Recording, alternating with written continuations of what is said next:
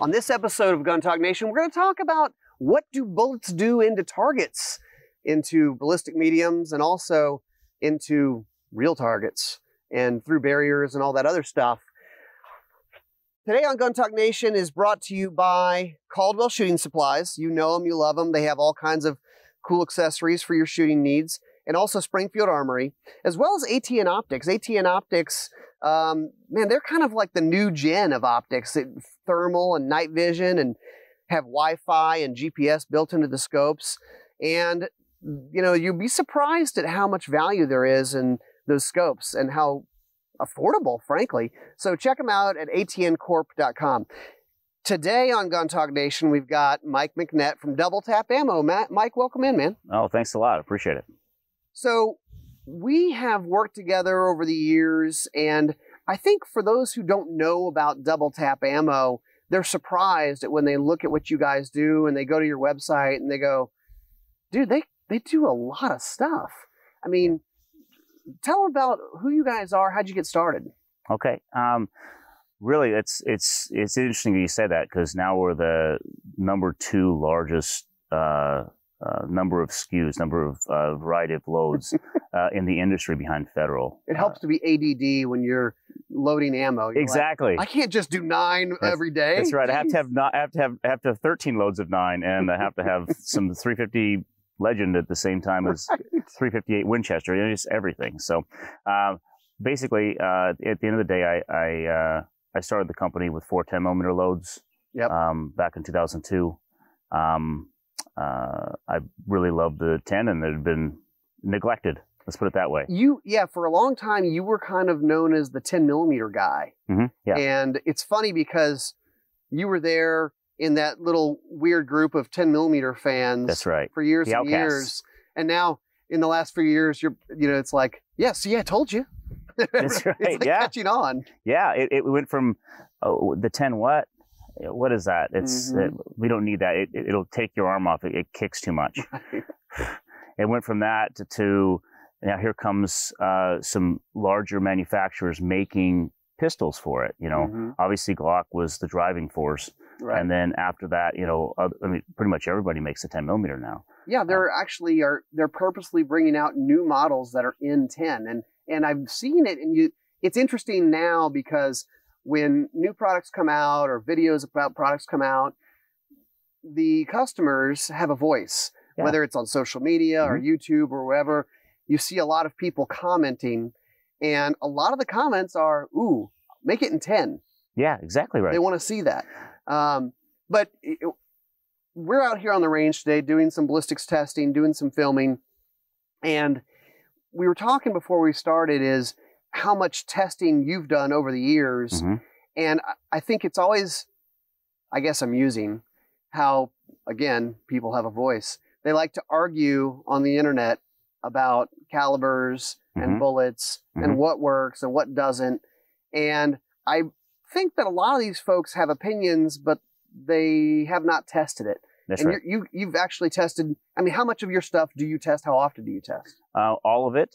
And right now we're at 482 loads and 84 calibers, because we just brought on 350 Legend, so that's why it's on my head right now. Yeah. But 84 calibers, so there's a ton of different things we've done.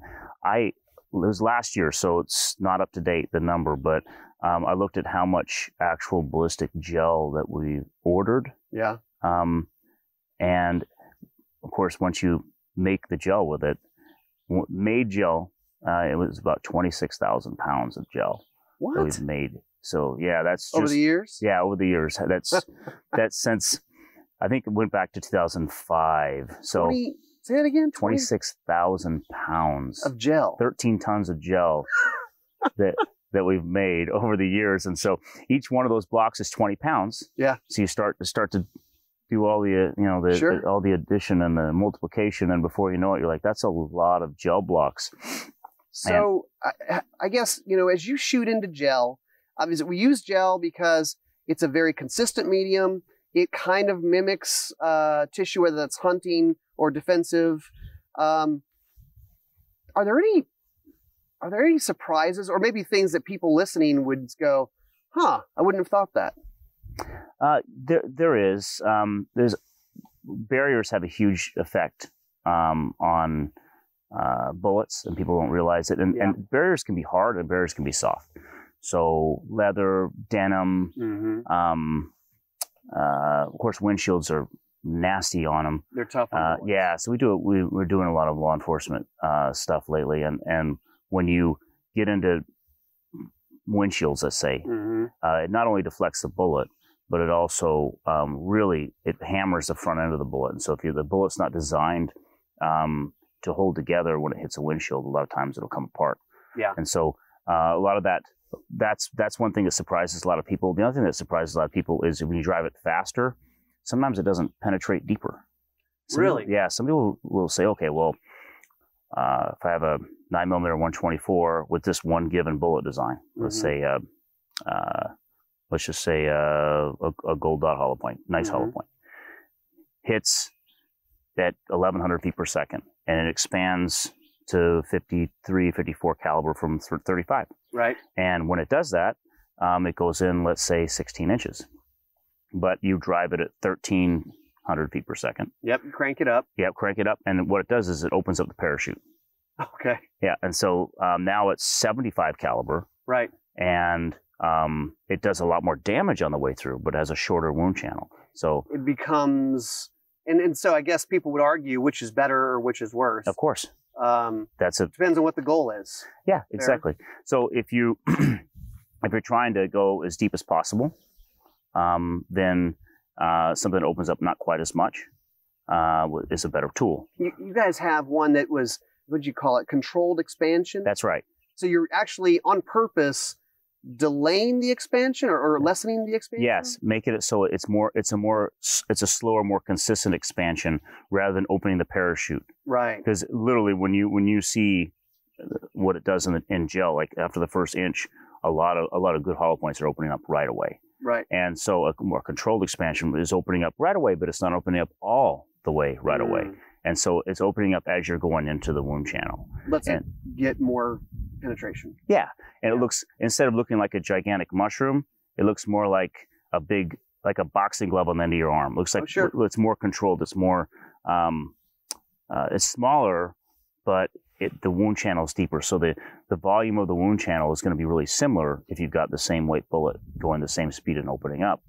But if you have something that opens up quickly, it's going to have a wider wound channel. It's a larger permanent wound channel, and more things cut and chewed up. And then the other is going to the opposite of that is going to be a smaller, more controlled expansion. It's going to be a longer wound channel, just not quite as wide.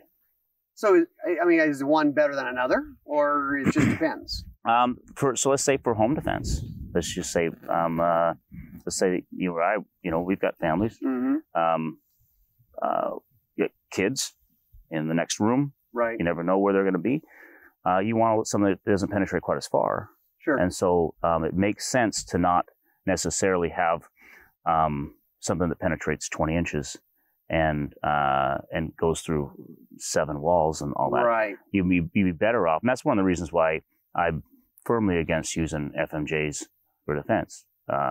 Some people like that idea. I don't.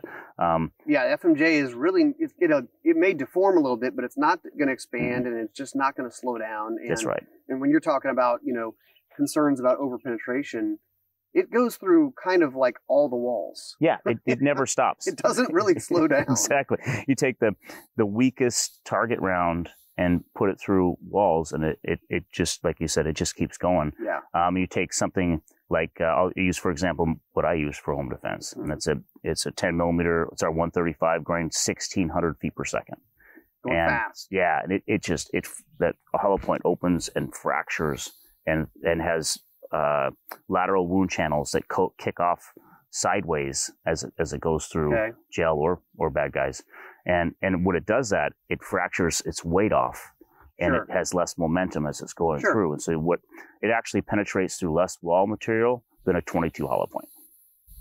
Wow. I think people will be surprised at that. It's pretty dang cool. Fast 10mm that expands and breaks apart on hidden target. Less penetration than a 22 hollow point. Yeah. And then if you don't hit a wall and you just hit gel or or the bad guy, you get 11 to 12 inches of penetration. So, but a wound channel that's literally as big around as your fist. It's pretty cool. That is interesting. Wow. So it does a lot of damage in a shorter wound channel. So people like to argue about calibers. 9 versus 45 versus 357 SIG versus 380. The 380 ACP, which is actually has grown in popularity as far as the guns being sold that are chambered in 380. That's right. All these Shield EZs, all these Ruger LCPs. But the gunny folks, a lot of gunny folks will go, I wouldn't depend on a 380 to protect my life. I hear it all the time. You see what it does compared to other stuff. I mean, what's your take on it? With the right hollow point, it is as good as pretty much anything else out there. Obviously, more speed and weight can make a larger wound channel and make it, but really what you need is penetration and as big a wound channel as you can get for that caliber. Yeah. And so the one thing that 380 really struggles with is, for the most part, you either have something that opens a parachute really fast, and you end up with 6 inches of penetration. Which is really not desirable. It's not enough.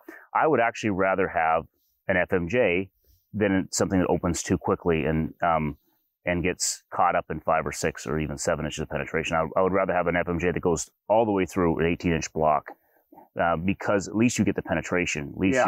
So typically you get one of two schools with the 380. You either get, and that's actually the first bullet I ever designed was for a 380 ever. Really? Yeah, because you either had something that I shot everything because we aren't owned by a bullet company, so we can shoot anyone's bullet, and they all want to sell them to us. So I said, well, let's find one that's perfect, and we couldn't find one that opened up reliably and penetrated deep enough. And so I actually had to design my own bullet because they were either opening up and going, 6, 7, 8 inches in gel, or they weren't opening at all at those low speeds, and then they were just punching like an FMJ all the way through. And there was nothing that ended up in that sweet spot, that 12 to 14, 15 inches that I really think is ideal. There was nothing. And so actually that 95 control expansion, meet the control expansion, that was actually the first one of the control expansion lineup that it opens up, instead of trying to open up like a 9, it opens up small, a little fist. And so it opens up to 52, 53 caliber. It's a relatively smaller hollow point that opens up, but it goes 13.5 to 14.5 no matter what you put it through. Well, and also when you talk about barriers and stuff, if you've got a bullet that opens up real quickly and maybe doesn't have quite that much penetration in gel, if you're talking about going through several layers of clothing or hitting a barrier, it's going to mess up that performance even more. That's right. Right? Yeah, exactly. If you get it, a lot of times, if you have too small of a hollow point opening, it'll plug it right up. Yeah. And then it just shoots through, and it just like an FMJ. If you have a gigantic hollow point that just trying to expand with that in there, then you can get it to expand quickly. And then if it's heavy enough, like it's leather and all that, then it actually can lose some of its momentum. And then you get it expanding quickly and then not going as deep as it would, if it was just bare gel. And that's not ideal either. No. I mean, that's the tough part, I think, for bullet designers and ammo companies is you're trying to get this performance and you can't control the situation. Yeah. Right? You don't know the angle, the distance, the barriers, all these things. So you're you're seeking for it to do perfect no matter what the condition, which is kind of not possible. Exactly. But I guess that's why you strive to, look at all these different barriers and different scenarios. Now, you guys have real world stories of the products being used, defensive uses, law enforcement, and actually, if you're all right talking about it, we were actually at a facility. I was at a media event. I think you were on a separate event where, frankly, a person had a negligent discharge. It happens. And unfortunately, I wish it never happened, but we know they do happen. Yeah. And this particular person, you pull a trigger on a loaded gun, and the gun does what it's told. It's supposed to go off. Yep. And she shot herself in the leg with a double tap. Yeah. Unfortunately, it was with a hollow point. Yeah. I mean, it has nothing to do with you guys, but I say that because I remember. Yeah, actually, this is so strange, but you recovered the bullet, and it looked like a perfectly mushroomed bullet. You were there. Yeah. I mean, what was that like? I mean, it because you designed it to do what it's supposed to do. Yeah. And I mean, what are your takeaways from it? I mean, obviously, don't point a gun at yourself and pull the trigger. Maybe that's a thing. Yeah. It also was the last media event that we ever went to with hollow points. We used to always do media events. We bring in all the gun writers and bring in all the people from TV and say, shoot what you carry. Don't shoot FMJs here. And we did that for a decade. And that event right there, I said, oh. Yeah. Because, I mean, she had the same wound one way or the other because she, like you said, she pulled the trigger on a perfectly good gun while it was still pointed at the holster, really. A mistake was made. And I will say this, to her credit, what's interesting, and tell me if I'm correct on this, she was actually a reporter working in the mainstream media. Something like that, like that. Yeah. And so she wasn't really a gun person. First time at shooting. Okay, so she's taking a course, kind of doing this media event, and this happened, and luckily she ended up being okay. They rushed her to the hospital. She got treatment. The next day, didn't she show up? Yeah, she showed up on crutches because it didn't do any structural damage. It just did some damage to the tissue in the muscle. Right. And she showed up and got her certificate because it was the last day of the class. And she owned up to it, right? That she made the mistake. Mm-hmm. Yeah, exactly right. It was just a mistake that sometimes happens on the range, and unfortunately, it was with a hollow point, so it did a little more damage as it went through. And like you said, it went through. Went in 13 inches of penetration. She was. We can talk through. I mean, I think the story I heard was she was reholstering. Finger on the trigger. Yep, she was reholstering with the finger on the trigger, so the holster pulled the trigger for her. Yeah. As she went in. And then it went in right below the holster and then came out right above the knee, which is fortunate. Yes, it really is fortunate. It came out above the knee, and then it was just laying on the gravel. Wow. And while I had my hands on the wounds and waiting for the ambulance to come, one of the other people that were there at the range grabbed the hollow point and showed it to me and said, "Hey, isn't this a great performance?" I'm like, "Why don't you talk to me about this some other time?" Yeah. Jeez, that's so strange. Some people, it was a little uncouth, but nonetheless, that hollow point did do exactly what it's supposed to do. But it did show me, because I literally had my hands on the entrance and exit wound that I've seen ball wounds on people before, and you sometimes can't find the hole. And this one here was mistaking it. Yeah, it was no mistaking. It was bad. It was bad. So, what other stories? I mean, I know that your stuff has been used. We're talking about Las Vegas PD had an incident. It was Marshal Service in Las Vegas. Oh, okay. And it's really interesting. It was 5 or 6 years ago. There was a guy that I guess was fed up with a judge or whatever his version of events was, and took a 12 gauge and tried to go into the federal courthouse there. And he didn't really think that one through. I don't. Yeah, he didn't really get from A to B to C and what was really going to go on there when C came down.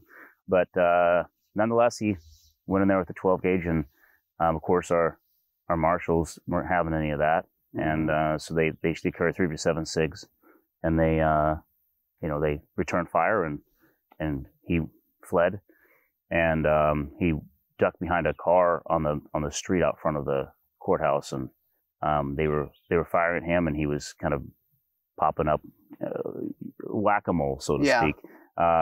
Popping up and shooting back at them, and luckily wasn't aiming, because his 12 gauge could be ugly. Yeah. And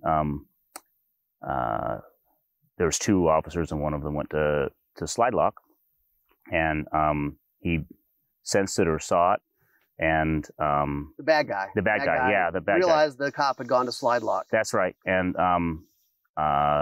he came up to shoot him, and as he was reloading, and the officer, his partner, shot the bad guy center mass with our 115 bonded defense. Wow.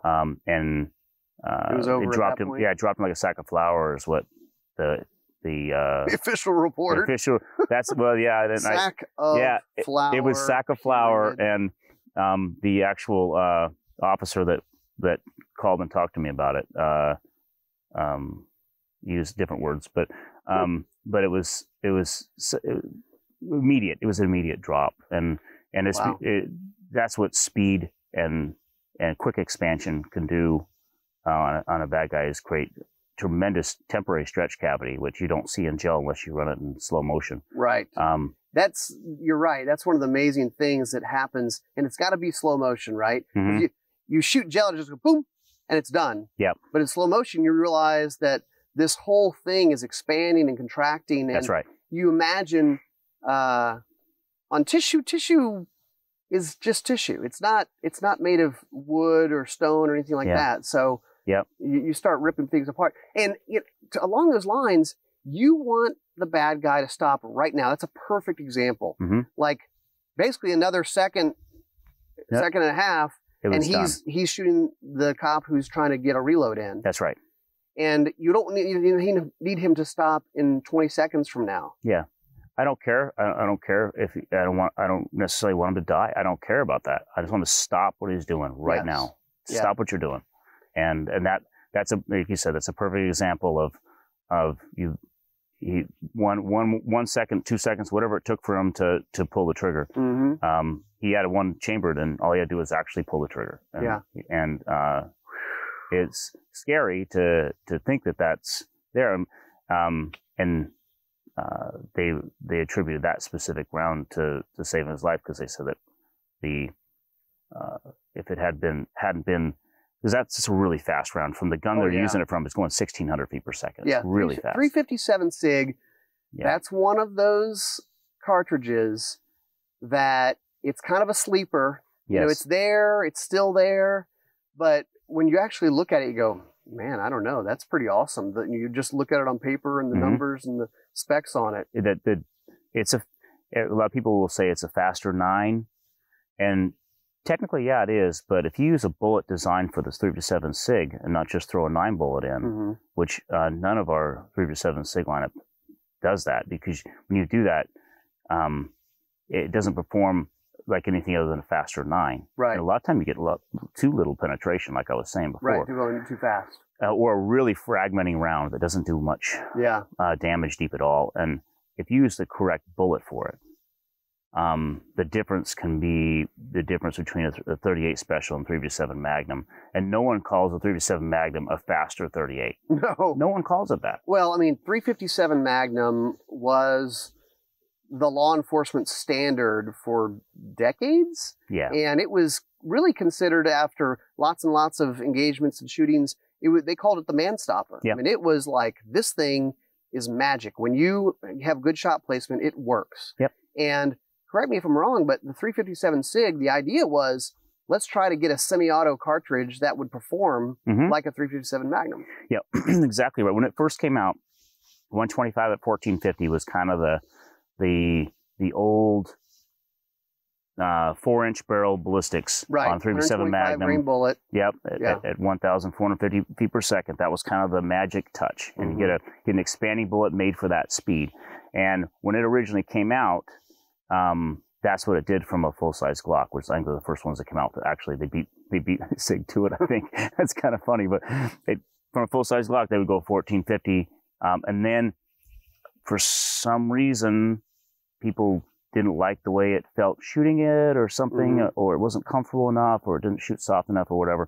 And so they backed it off, and a lot of manufacturers backed it down to 1,300, 13 1/4, 1275. Kind of like what they do with the 10. They did exactly the same thing. It's this high performance Magnum, and now, but let's just make it a little bit weaker. Like, yeah. And then it becomes a fast 9. Right. That's, I mean, really, at the end of the day, you have all this development and all this research and all this testing to get this, like you said, a Magnum type round. And then people adopt it and say, it's too much. And right. The only thing that I don't like about the SIG is it's noisy as heck. Man, Yeah. It sounds like a rifle. Fireball. But fireball is coming out the end. No matter if you use flash suppressed powders or not, it's going to have fire. But the recoil isn't a big deal at all. It's super. Well, that's awesome. Yeah. I mean, if you can, what we're looking for, honestly, is we're looking for the Star Wars blaster. We want lots of power with like 0 recoil. That's right. The laser that comes out that doesn't give any recoil. Exactly. That's what you're looking for. It blows people back, blows up tanks or whatever. Yeah. And there's no recoil. I mean, if we can get to that. So you talked about all the different loads you guys do. Are there 1 or 2 weird ones that you like that people may not be familiar with? There is a lot that we make that people aren't familiar with, but the one, and you and I have talked about it before, but we haven't talked about it for a while, is the Equalizer. Yeah. That's one of my favorites. The Equalizer, the dual projectile round that we make. That's two projectiles. 2 projectiles. One load there. Yeah. Yeah. I mean, okay, so you have a hollow point in front, and then you have, is it a ball? Yeah, so now we do it with a hard cast solid. It's actually a full. So we used to do it with a ball. Now we do it with a full wad cutter in the back. Oh, so okay. it's got a flat cutting surface on the front every time it shoots, and so it's the only. So there have been some duplex loads, they called them back in the day, where they just put a couple pieces of buckshot, like I think that Remington did a long time ago. Right. And they call them multiple munitions or something like that. Okay. 80s stuff, and it was super cool. Have like 2 shots in the 38 or whatever that came out the end at 800 feet per second or something.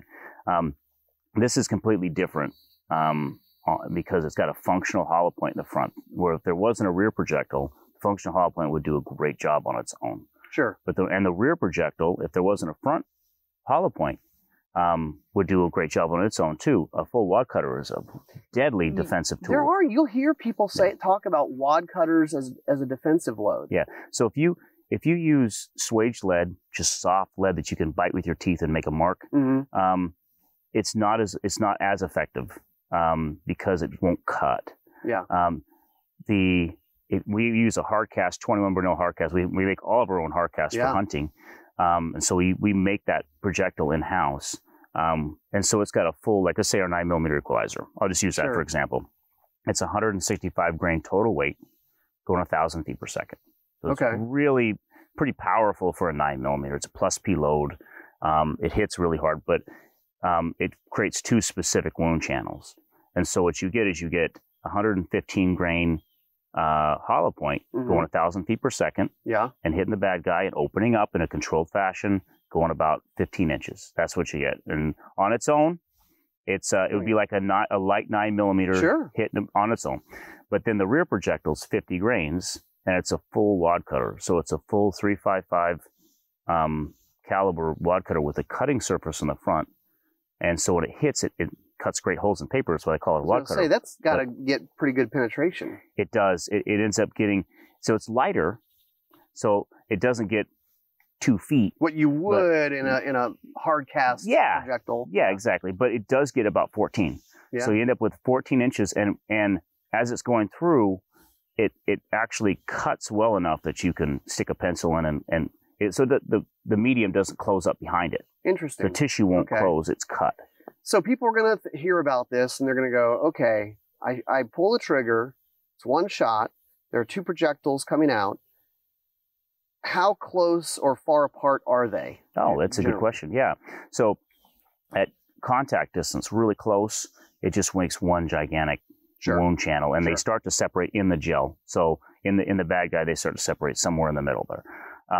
But when you're shooting further out, at let's say 7 yards, it's 2 separate wound channels that are touching pretty much. Pretty close. Yeah, within a half an inch. So even at a further defensive distance, call it 20 feet, 25 feet? How far apart are they, you think? No more than an inch or two. Okay, so it's not spreading out. It's not like, oh, we're going to hit them in the hip and the neck. I mean, it's still an inch or two apart, even at a further distance. They wouldn't spread out at all if they were staying together all the way until the end of the barrel. But they get a little bit of separation as they're coming through, and so you have one that's in the barrel slightly longer than the other one, and so the gun is moving tiny bits. Sure. And so what that does is that just barely makes their trajectory a little bit different. At 25 yards, you're typically, which is way past defensive distances, you're typically about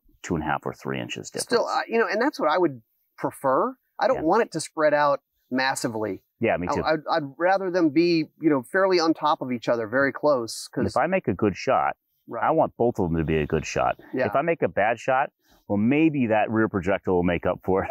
Yeah, but you don't want to spread it out. Yeah, that's interesting. So, all right. So, how can people, if they're going, this guy's crazy, he's loading all this stuff, but I like it. Oh yeah. How much? How do they find out about you guys? Where do they go? You can go to DoubleTapAmmo.com and you can just see all of our lineup. It's all there waiting. All right, fun stuff, innovative stuff. But the thing is, testing what actually works, what doesn't work, and when you ran through everybody else's stuff and you didn't like it, you said, screw it, we're going to make our own stuff. That's right. Yep. All right. Mike McNatt, Mike from DoubleTap Ammo. Thanks for being on with us, man. Absolutely. It's my pleasure. That's it for us on Gun Talk Nation.